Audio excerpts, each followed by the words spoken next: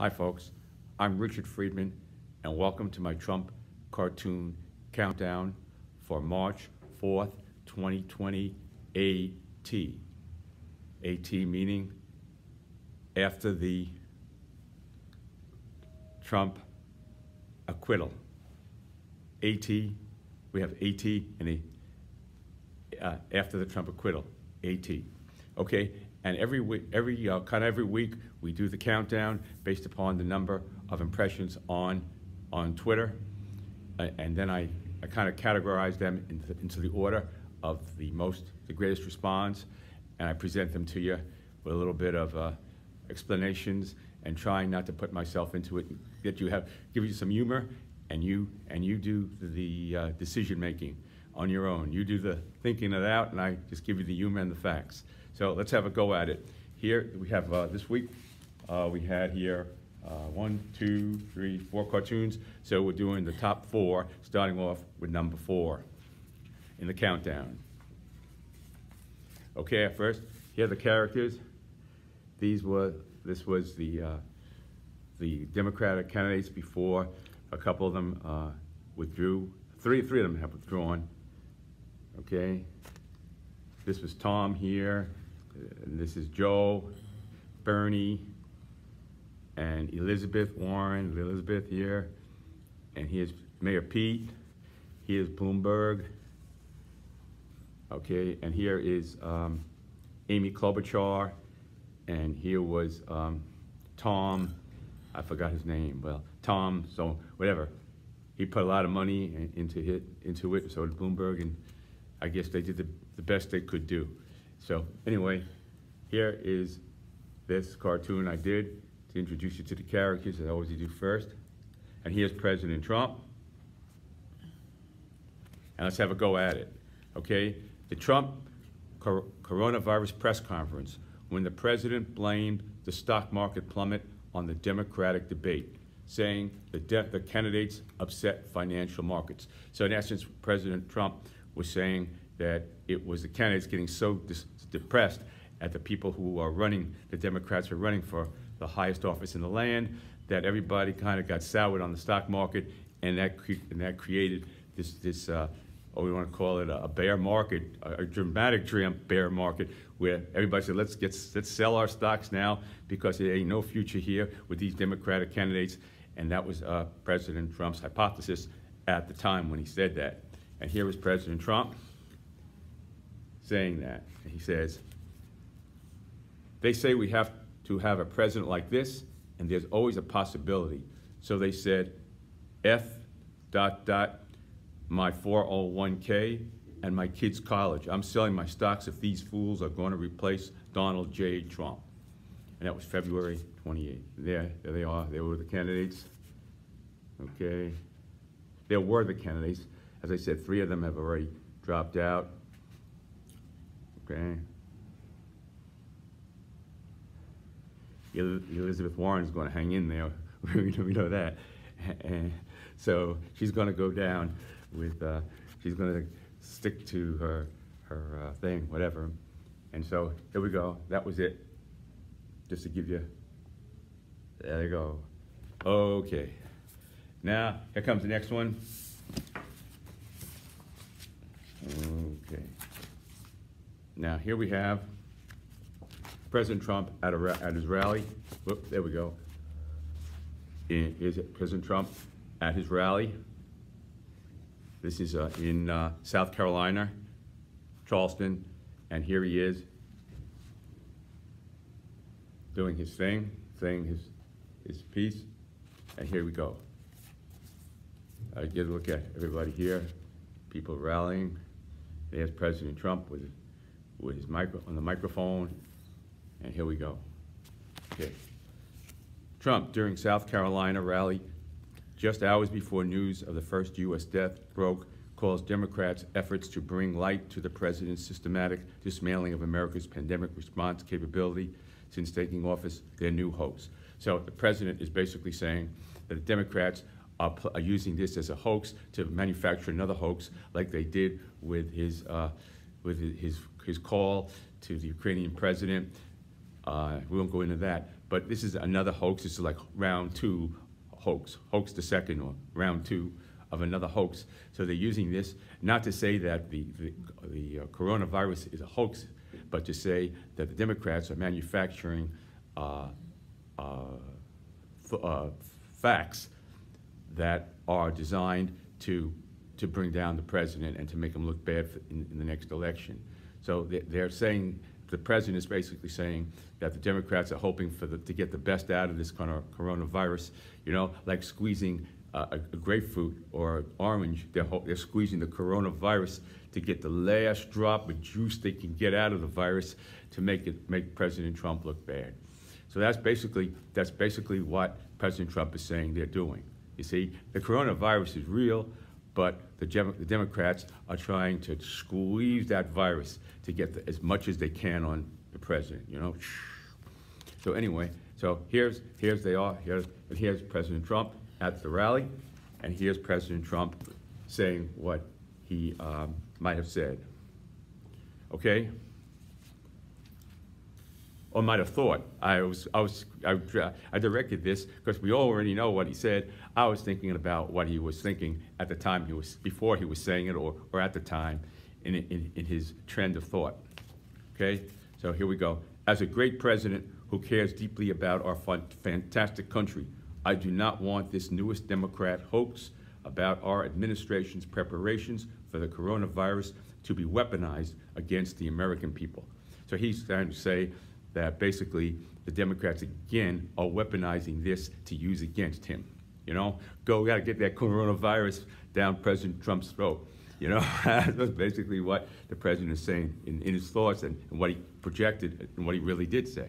It kind of, you know, okay, VP Pence will be in charge of developing the push for the United States to have the greatest test kits and personal protective gear in the world. Well, the fact of the matter is there was a shortage of test kits that worked. A lot of them didn't work, and then a lot of people went in there without personal protective gear to meet these people coming back from overseas. And I'm sure if there was protective gear available, they would have been giving it to them, but probably there wasn't any around, and they couldn't find any, and somebody had to meet them. So they sacrificed, I guess, a few people went there, you know, without their raincoats, you know. So, or maybe with their raincoats instead of protective gear.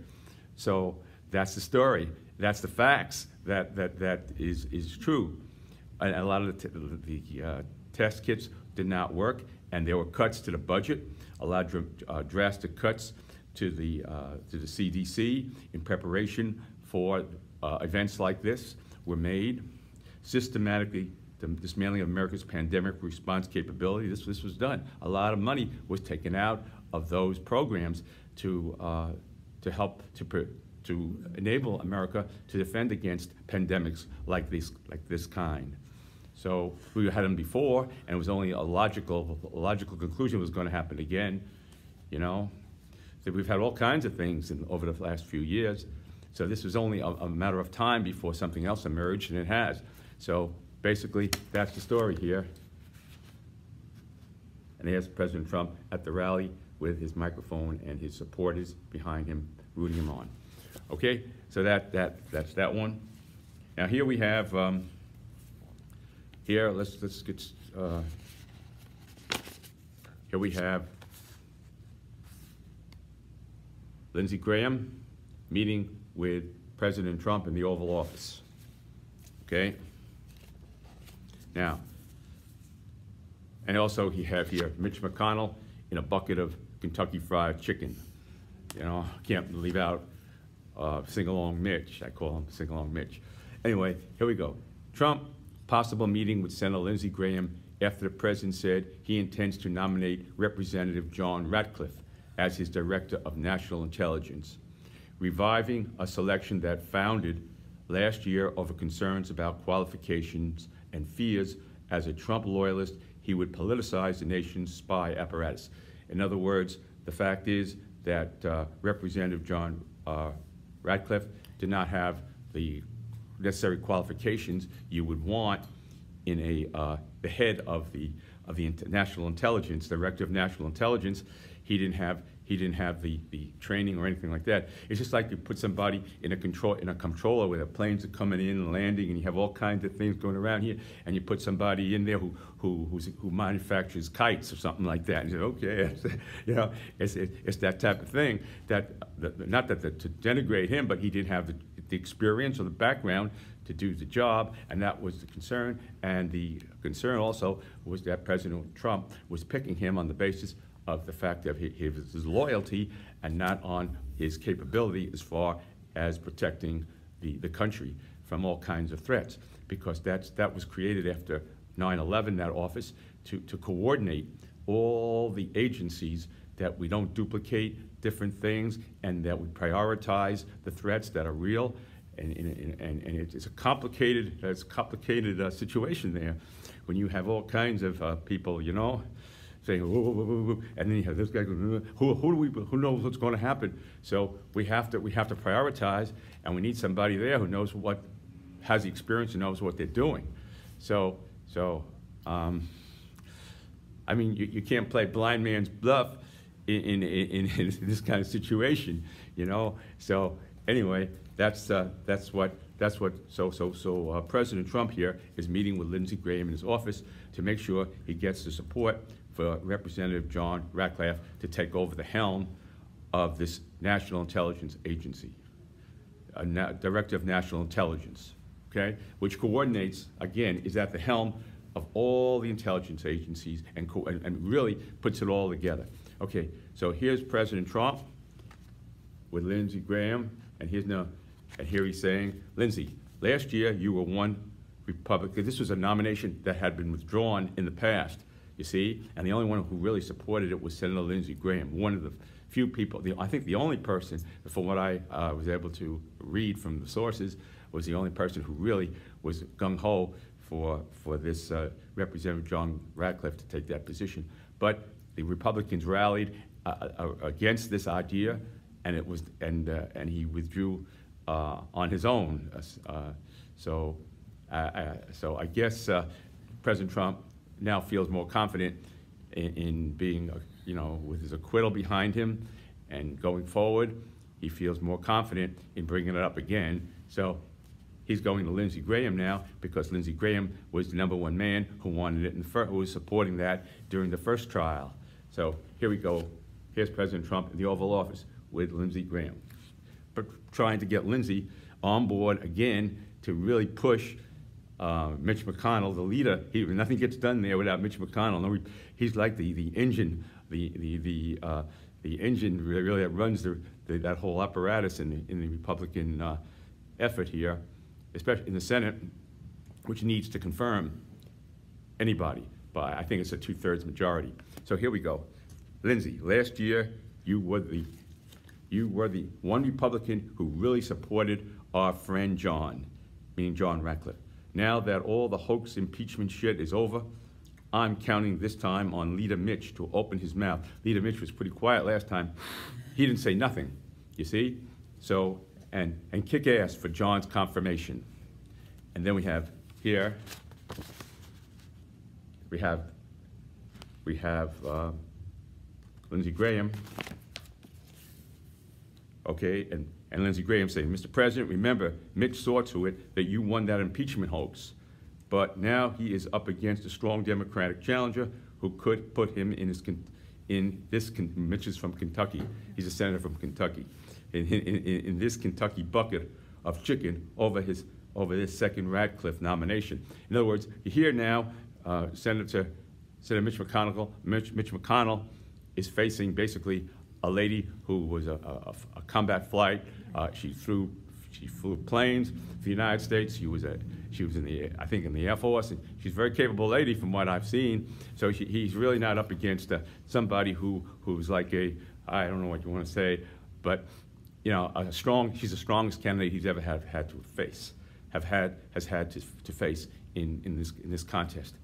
So Mitch McConnell's been there a long time. So anyway, so this nomination she could use this against him, and it could be, you know, curtains for Senator McConnell. So he has to take that into consideration. And here is, you know, he could end up in a bucket of chicken here, a Kentucky Fried Chicken, fried like the chicken in this bucket, if he doesn't do the right thing. So President Trump answers him back saying, speaking of chicken, tell Mitch if he doesn't support John, I will name him Chicken Mitch McNugget. So in other words, he's going to go one step beyond and call him Chicken Mitch McNugget. Mitch McConnell, Mitch McNugget. So I just thought that was a little humorous, and it's a tale. Nevertheless, it could have easily occurred, this type of conversation, when you consider the ramifications of how important this is to President Trump, and the fact that Lindsey Graham was the only senator to have supported in the past, and Mitch McConnell last time, during the first trial, kept his mouth shut. He didn't say nothing good or bad. He just was quiet. So this could conceivably be the dynamics of what happened. Possibly, but I ain't saying I heard it or I read it, but this is just my fabrication based upon the facts that I gathered. And to inform you and give you a little smile. Now here is the last one here. That really got a pretty good response also, and this is, here we have Mick Mulvaney in the Oval Office. There's the portrait of George Washington on top of the mantle of the fireplace, and here is President Trump. Now, here we go. Trump meets with his acting White House Chief of Staff, Mick Mulvaney, following a federal appeals court ruling that former White House counsel Don McGahn does not have to comply with a subpoena seeking his testimony to the House Judiciary Committee. In other words, McGahn was President Trump's attorney, and he does not have to, and he was involved in a lot of things that went on, that the president alleged wrongdoing. I mean, it was that he crossed the line with his talks with the president of Ukraine, trying to get the investigation onto Joe Biden, and he crossed the line that he looked out more for himself than he did for the country. That was the crossing of the Rubicon, let's just say, that the Democrats had alleged that the president did. And so what happened here is that the courts, this Court of Appeals, said basically that we don't have the authority to rule on this. So we're not going to side with anybody. We just say we don't have the authority. So if the courts don't have the authority, then who has the authority? The president has the authority to say he doesn't want anybody who's associated with this, who's affiliated or in his administration, to testify, so he has the right. So that goes down the line to any other president coming along can say the same thing. So you got here the separation of powers, moving from like the separation of powers, which cements our democracy being shaken a little bit, because now the president can say anything to anybody, and that person, if the president says, I don't want you to testify that I said that, which I never did say, which he probably may have said it, then it's just down the tubes, it's just down the drain. So it sets a precedent here for the future presidents. We may have somebody in the future who may look like Donald Trump, look like the Merry Mailman, you know? When I was a kid, the Merry Mailman used to come around. We used to watch that TV thing in the morning. Look like the Merry Mailman, you know? We may have somebody like that who we say, well, good old days of Donald Trump, you know? It could happen. So who knows? What time can bring here, you know? So President Trump might look good down the road with the president, with these presidents in place now. Someday we could get somebody and we say, oh, well, we'll go back to the good old days of President Trump, you know? So anyway, so just like some people do that with President Bush now, and he went into Iraq. Oh, well, at least President Bush, he was a good man, this and that. Well, they're going to say it's just a progress. It could happen. So anyway, I just want you to think, make you think, and get a perspective here. Not trying to inject my opinions, because that goes against the cartoonist inside of me to do that. I'm just trying to give you some humor and make you think, and that's about the story here. So here we go with this cartoon. So let's have a go at it. Mick. now I will be remembered more than George Washington here. I increased the power of the presidency, while Washington limited its power by refusing to be president for life. So President Washington, the first president, George Washington, he said he didn't want the job for more than 2 terms because we should not be, we fought a war here, a revolutionary war against the British, not to have their system of government where we have somebody in power who stays forever and ever. So, so that was George Washington's thing. So then he said, well, so President Trump here says, Mick, now I will be remembered more than George Washington here. I increased the power of the presidency, while Washington limited its power by refusing to be president for life. So here's Mick Mulvaney here, who throws a suggestion at the president. Mick Mulvaney in the Oval Office, acting White House Chief of Staff, Mick Mulvaney says, that's it, Mr. President. After your re-election over either Crazy Bernie or Sleepy Joe, you can pressure lawmakers to declare Donald J. Trump as the first American president elected for life. Again, this is far-fetched, but who knows? In this world, we think a lot of things are far-fetched and they come to fruition. So I was just here, trying to make you think and give you a point here. So then President Trump, he retorts back.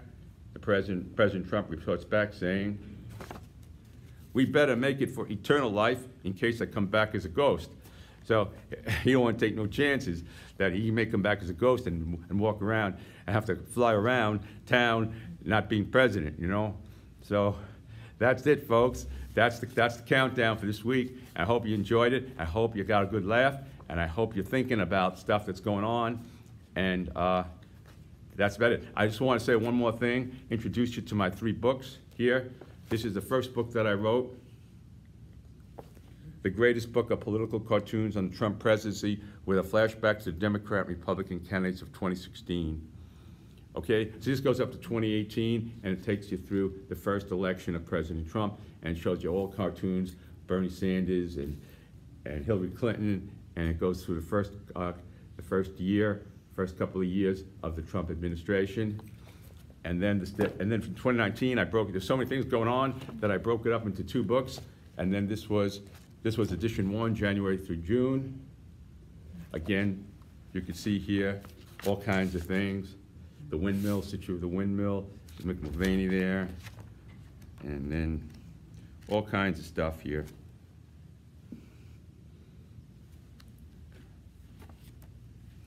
I said here, some future presidents of the United States. This is one I did when he was talking about future presidents of the United States. This was a cartoon I did about future presidents of the United States losing power. So he was thinking in his mind about some future presidents could be. Anyway, going back to that. All right, and this is the current book, edition 2, July through December. Okay, so you have three series in a series of 3 books. The greatest 2019 book of political cartoons on issues of the Donald J. Trump presidency, edition 2, July through December.